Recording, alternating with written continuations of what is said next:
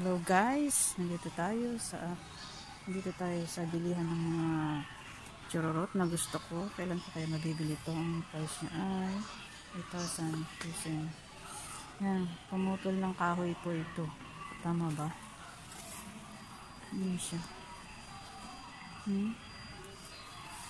Gusto ko siya. Ito, pumutol ng kahoy para makadali ang itchinong. Ay, ito. Ito lang hinahanap ko eh. Glue. Ito siya. Ito rin.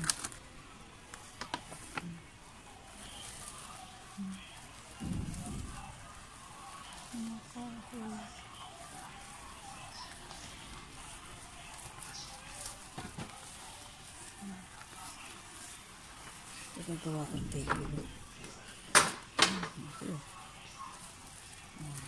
Bibilin ko to. DIY. Ito mga ano ito. Pwede ito i-dikit. Ito. Hollow blocks. Tapos ito naman. Hollow blocks niya. Hollow blocks niya kahoy pala tabla. Ayan.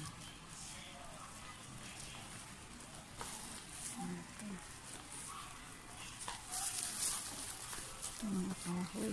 Gagawin kong magalang pala gagawin kong gate doon. Gagawin ng gamit. Mga churot. Saan ko hapin? Ayan. Yung price niya 2,000. Itong pinakamalaki eh. 6,000 siya. Ano po? Kahon. Dahil wala akong trabaho, ito hahanap ng mga pang churorot sa aking bahay.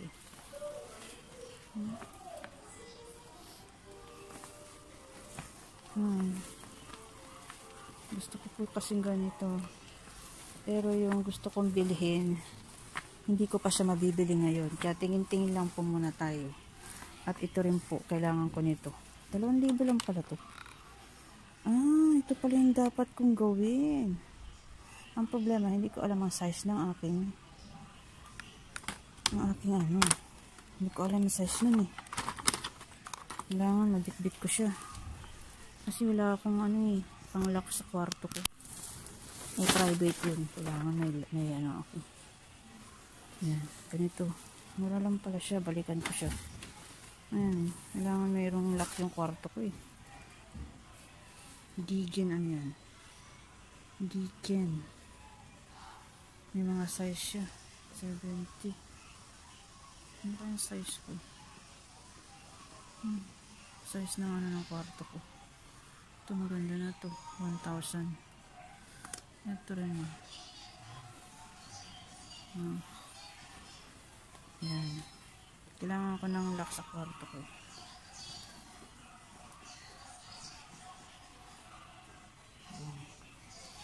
Ito. Lock. Kailangan ko ng ganito eh. Nabalikan ko na lang siya. Magdi-DIY po ako. Ito pong gagawin ko next time. Magdi-DIY ako ng aking lock sa kwarto. Yan. Guys, ito po ang assignment ko sa susunod. DIY. Paano pagkabit ng lock sa kwarto. So, abangan nyo lang. Huwag kayo mainit. Susi. Dahil ako'y single mother, kailangan ko matuto ng mga bagay-bagay.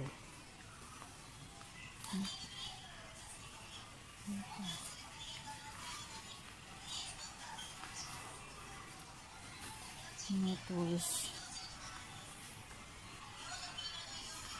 Yan. Ano pa po. Yan siya guys. Dito ako tinitingin-tingin. Mura yung mga tools niya. So, kailangan ko na lang is mga gamit. Mag-umpisa ako. Mag-umpisa ako mag-ipon para makabili ng gamit at nakagawa ko ng mga bagay-bagay. Kailangan ko ng pamutol ng kahoy. Pamutol ng kahoy. Ito. Yung pamutol ng kahoy guys nandito. How much here? The price is isang lapad 10,000 yen, 10,191 yen. Isang lapad na ito. Ito siya.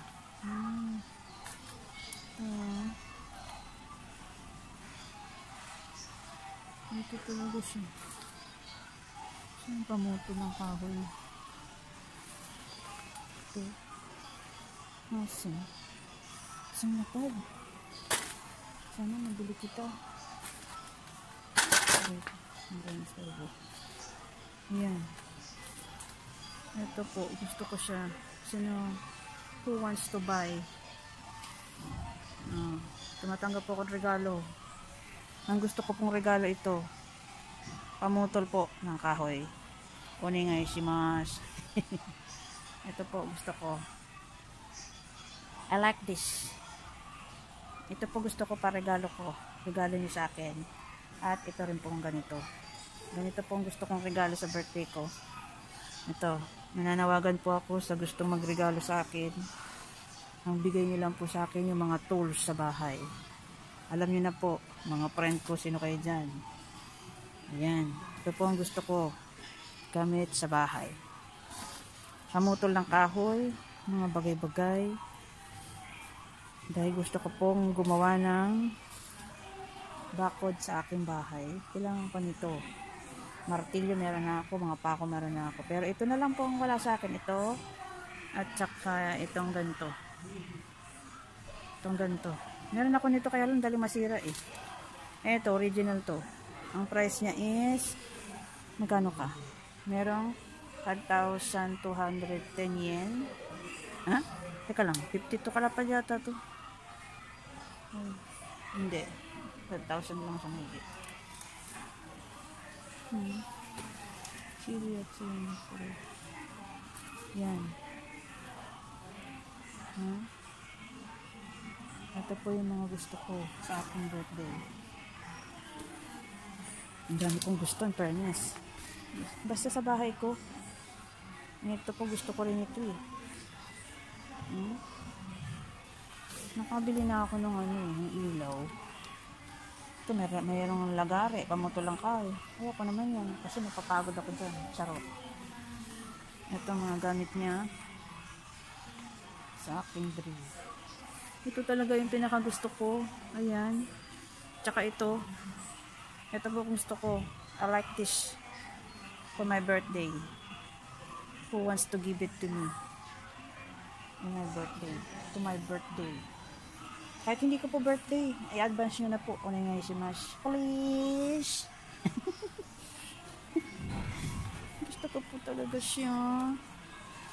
So, yan. Sa ngayon, hindi mo na ako makakabili kasi tapos itong nang nabili. But this one, I like me. Nakatingin yata ako sa akin. Ito yan, clarity. Ito. Ayan. 970 ilaw. Sa party-party.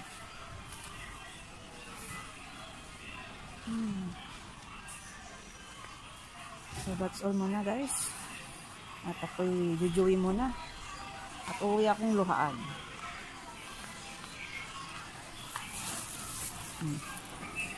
Bye-bye muna. Dito muna tayo. Okay.